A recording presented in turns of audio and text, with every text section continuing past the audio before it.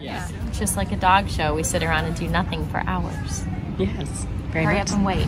Oftentimes, I hear that many people in the dog show world actually started in the horse world. It's honestly an entire foreign concept to me. But I was so intrigued that I spent 4 days learning what all of the excitement is about. And I got a chance to compare the two worlds. Yep, there are some similarities for sure. So hop along and enjoy my adventure with the Parasec family. All right. Am I standing in poo water? Yep. Oh, 100%. Welcome to the barn. Woo! It's awesome.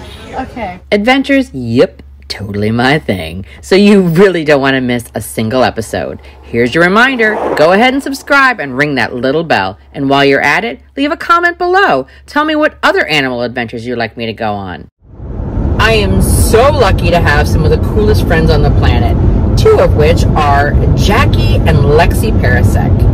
I know them from the dog world, but they're also in the horse world. They're in my state of Florida. I'm going to go watch them at a horse show. He was an orphan foal, so Aww. he knows no personal space, and he thinks that we are his parents. Right.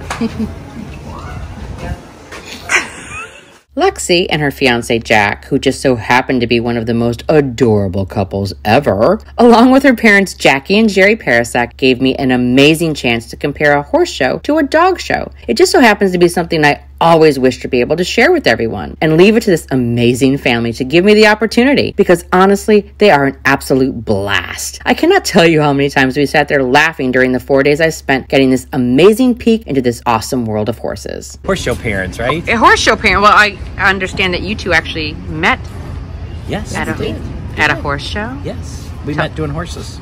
She did the Western Oh, pleasure. She liked the glitz and the glamour. right. I I liked the plain could and see simple. that. And then I know. now look at you. Yeah. Very cool. Done it all. Done it all. Yeah, exactly. And now dogs. Yes, dogs. Well, actually, we did dogs. We've done dogs for 35 years. Horses and dogs.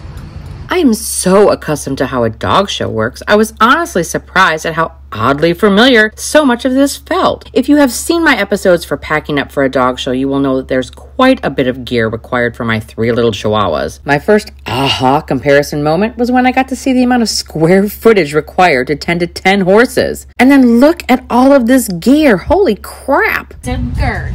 So Girths? these are what holds the saddle on. Okay. We have all of the different bridles. Ryan does English and Western, so you see we have like an English bridle that has a noseband. Okay. And then these are all Western bridles. They don't have a noseband. And they have split reins. And then he has all of his work saddles. These are work saddles right here with they don't have any silver on them. And then he has saddles like this. These are show saddles. Okay.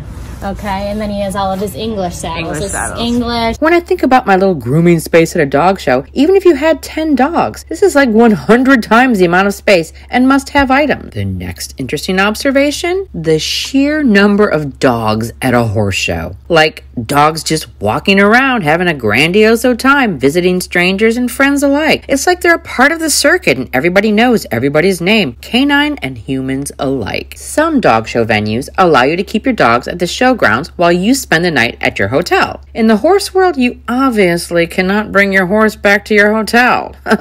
So, they provide a service called Night Watch, where someone comes by every hour and checks on your horses. They make sure they have water and, of course, that they are okay. That is quite the deal at $4.50 a night. Yeah, we dog peeps, we don't get that kind of service. While we usually get around the dog show grounds on foot or in a golf cart, apparently they use mopeds here. Here we go.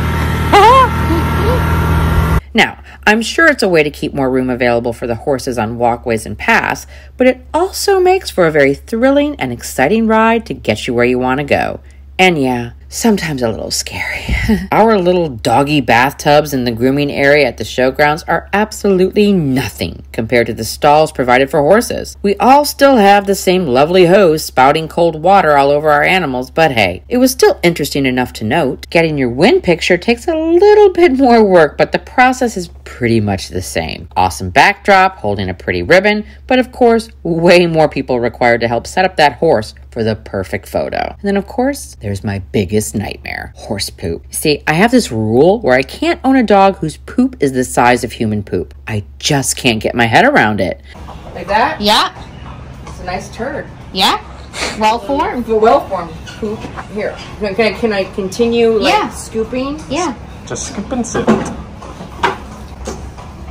Oh, no. Oh, I lost my poop. So here I am scooping horse poop with a glorified rake, like you would do with Peyton's kitty litter box or my puppy litter box, just on a truly ginormous scale. Oh my. So, what did I learn about the actual competition itself? While in canine sports we have multiple activities that you can do with your dog, you know, like conformation, agility, obedience, dock diving, horse shows are kind of the same thing. They have Western riding and English pleasure.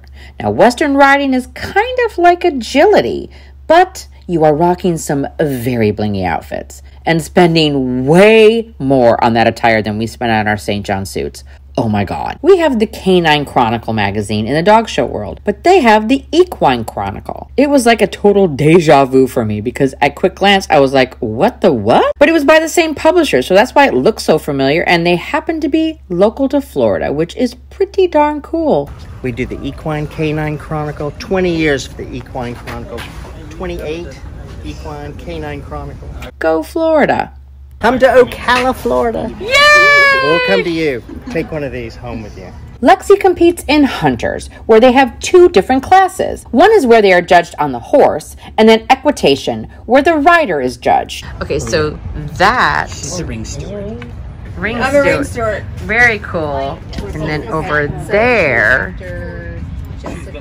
are the judges. In Hunter, the horse is judged on its jumping as well as its movements. So basically, it's being judged on its performance and soundness. You know, like, does it move correctly? It's not as specific as our breed standards, but more general. Conformationally, if that's a word, is it put together right? Is it a suitable hunter? Is it able to do the task it's being asked to perform? And of course, the horse's temperament and how it responds to the rider's instructions. That's all part of how they're judged. From there are a bunch of different divisions and categories that make our 15 class breed ring look like a walk in the park. Jumpers, they compete in classes where basically it's not about how they do it, it's just that they do it. They have to jump over the fence without knocking any of the rails over. They need a clean round around. Okay, so the rail is the fencing. Around the outside of the ring.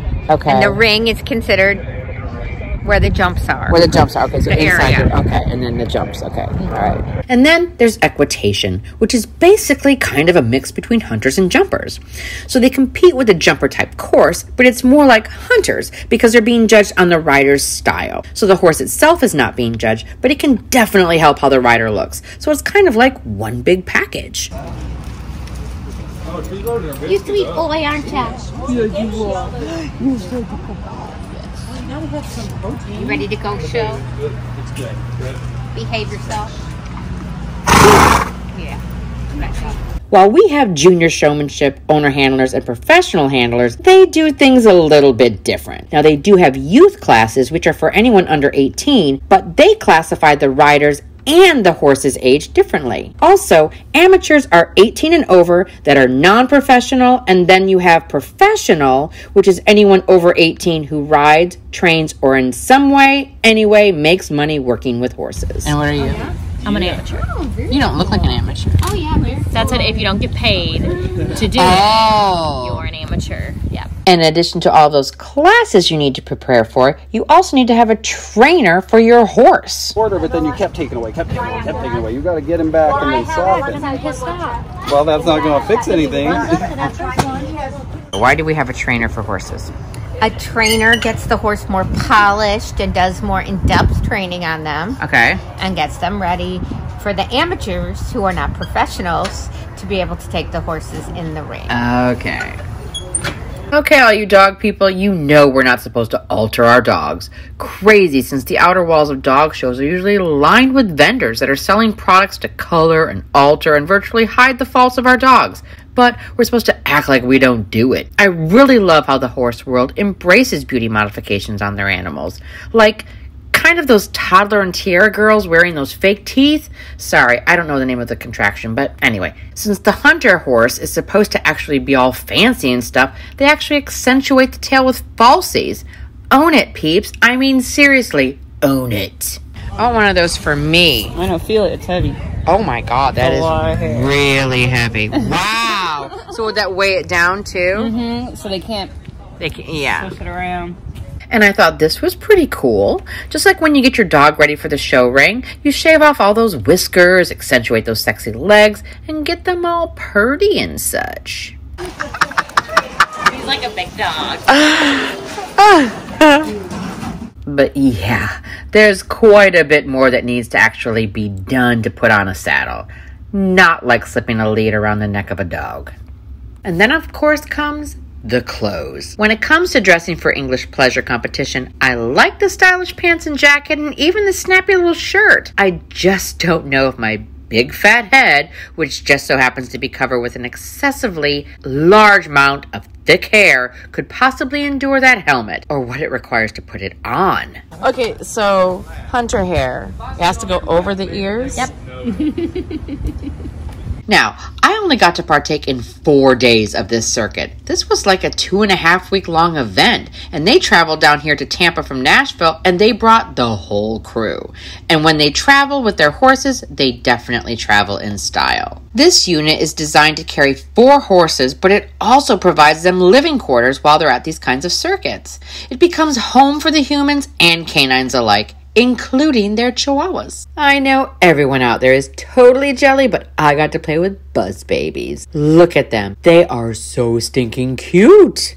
Get this. On this trip, they had a new travel companion. Jackie got a new show cat. Yep, you heard me right. Show cat. And clearly, she too has made herself quite at home in their traveling horse RV trailer. And this, my friends, is that perfect example of how these worlds collide in such an amazing way. From those dogs that walk the showgrounds and greet strangers with a random stick or a tail wag, to the traveling companions they bring with them on the road, to the amazing friendships formed in all of the sports, bringing everyone together for the love of the animals. And what does an awesome traveling horse RV trailer thingy need? All of the prizes and ribbons and loot you can win at a horse show. Kind of like going to a specialty for your dog. Once you've tallied up all your points, you get your stuff. Personalized mugs and bags and hats and blankets, and that's just for 1st through 4th. It's at the end of the circuit that you get to receive your super duper duper prizes. They had Arctic coolers and even electric scooters. Crazy cool. So while Jackie and Jerry got their matching mugs to sip coffee from in the morning, Lexi proudly grabbed her much-desired Arctic cooler as a perfect way to end her amazing circuit. How did I end my visit? I got to ride a horse. Get up on the stool. And then you'll take your right leg, This one? your right one, Okay. yep, and go Up and over. over. Okay. Break, yeah, I'll have you pick it up. And actually, the hay I got at the other beach store was really good. Wait. Seriously. You have to like throw your body on it first and then bring well, your leg over. I know. I want to get some more horses, yeah. Wait. Okay. Oh wait. Shoot. Come on, you're strong, girl. Okay, there we go. Okay. Okay. Okay. All right. Got it. Woo! Okay, here we go. All right. All right, we're gonna turn around. You turn around. Put your feet down. Put them down. Yeah, you don't want them back in his leg. Oh, we don't want them to And pop. put your toes up, Toes up. but against the horse. Oh. Okay. Okay. Okay, up here. Like this. Right here. And your toes. Right here. Yep. Okay. All right. But the total coolness did not end there. You see, I had a very special delivery for them to take back to Nashville with them. Not only am I super duper uber excited to share not only that I got to hang with some of my favorite peeps on the planet while learning about an awesome sport, I'm also breeding Stella to the Buzzman. Babies in the spring, everybody. Keep fingers and toes crossed, please. So until next time.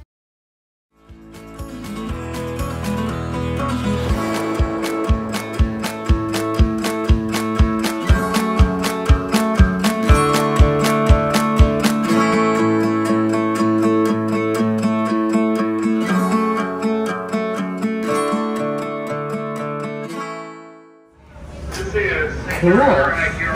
Smells like shit. Yeah, it's a shitty job, you could say.